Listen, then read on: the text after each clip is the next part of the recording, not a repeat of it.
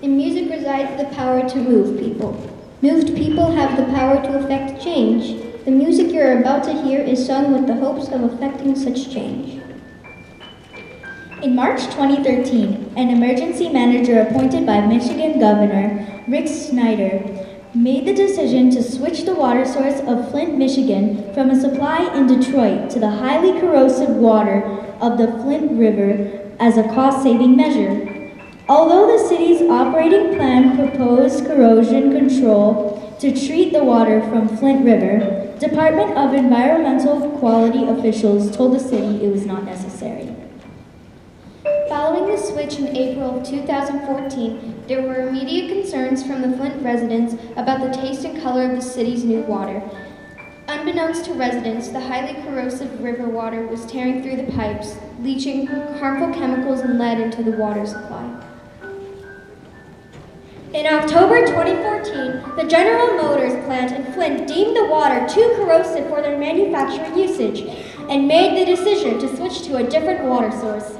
Meanwhile, this water that was unsuitable for auto manufacturing was still flowing freely from the faucets of Flint citizens' homes. The governor's attorneys recommended switching back to Detroit's water authority, and a state report linked Flint's water to a deadly outbreak of Legionnaire's disease, but nothing was done. In January of 2015, the city announced that Flint's water was in violation of the Safe Drinking Water Act. Officials said residents with normal immune systems had nothing to worry about. In February 2015, a manager at the U.S. Environmental Protection Agency told Michigan officials that because of the chemistry of the river water, contaminants from pipes, including lead, were being leached into the water system. The state worked to discredit him, stating publicly there was no lead problem. In August 2015, Virginia Tech professor Mac Edwards' test revealed high lead levels in Flint's water. The state rejected his findings, and again, nothing was done. In September 2015, Michigan State University, Professor Dr. Mona Hanna-Attisha held a press conference announcing elevated lead levels in children in Flint that could result in developmental delays, learning problems, and slow growth, and still nothing was done. On October 2nd of 2015, almost 1 year after the water source was switched, state officials finally admitted that Flint's water had been poisoned. Schools, businesses, and residents of Flint were told not to drink the water they had been drinking for more than a year, with no additional timeline or solution presented. In January 2016, the crisis expanded with another spike in Legionnaire's disease and 10 related deaths. In March 2016, Governor Snyder hired a prominent criminal defense lawyer at the fee of $540 per hour. Taxpayers are footing the bill for his legal tab of over $3 million, and still not a single pipe has been replaced by this. The nightmare that began for Flint residents in April of 2014, we hope is ended soon. We sing to honor the lives lost and the members of a community who have been largely ignored and left to clean up a problem they didn't create.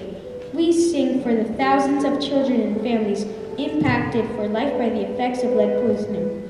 Water donations have been slowing, media attention has been waning, yet thousands of Flint families are still reliant on bottled water for cooking, cleaning, drinking, and bathing. The spoken phrases you will hear within this piece are the actual words of impacted students from Flint area schools. We sing this song for Flint in hopes that together something can be done.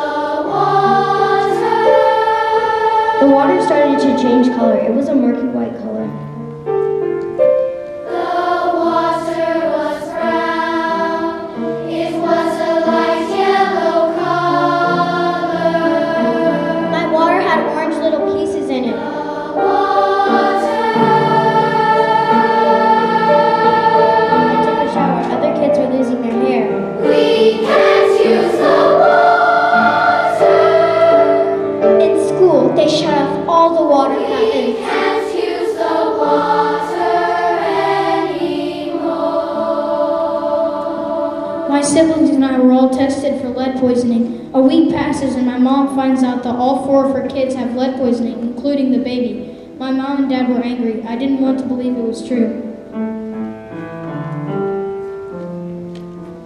We all had to get tested. There is no cure for lead poisoning. We didn't know. During the time the news was telling people not to drink the water, my family didn't have cable or internet, so we didn't know. We had no other choice but to drink the water. We didn't know. Flint is a rocky place right now. We have to do everything with bottles and jugs of water. I constantly fear running out of water. Flint lies in the mud. This is our home.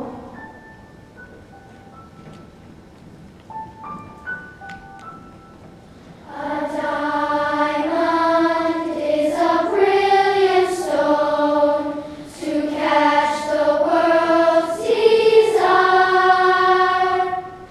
An opal holds a fiery spark, but a flint holds fire. I still have faith in Flint. There are so many promising people here. They are respectful and wise people.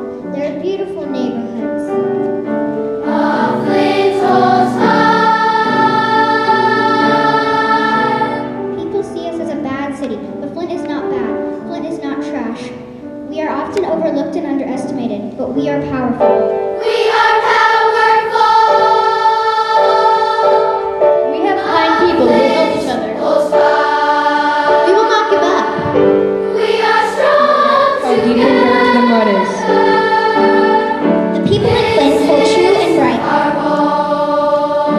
No one should feel alone in times like We this. are powerful. A flint holds fire.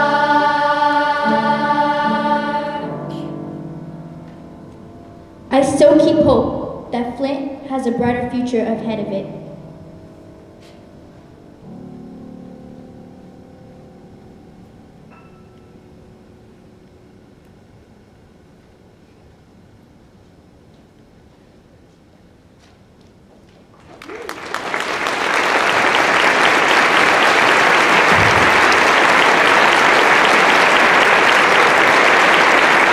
Thank you, Ms. Julie Simons. Thank you.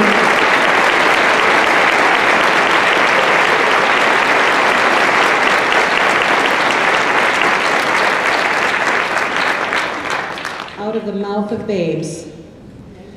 What a poignant song, and what has been overwhelming to me is how much they get it, and the questions that they ask, and the conversations that we have. These are remarkable, remarkable human beings up here. Parents, they have been respectful. Teachers, they have known their music so well, and we've been able to do a lot of incredibly wonderful musical things and have a great time doing it. Music is so important. The safe place to go to is without words.